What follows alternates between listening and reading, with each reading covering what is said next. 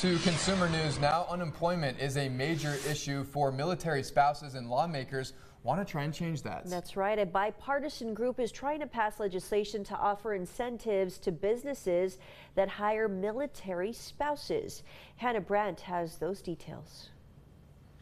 Being in the military often means regularly moving from place to place, which can be tough on families. Meredith Smith knows that from experience. As a spouse, I have certainly experienced challenges maintaining consistent employment from time to time. And because she works for the National Military Family Association, she knows that's not uncommon for military spouses. Defense Department surveys reveal over the last decade, military spouse unemployment has stayed over 20%. When you're unable to consistently count on a second income that most American families need, it's a challenge. Now, a bipartisan group of lawmakers is pushing to pass legislation that would make it easier for military spouses to find jobs. Just such a talented group of people.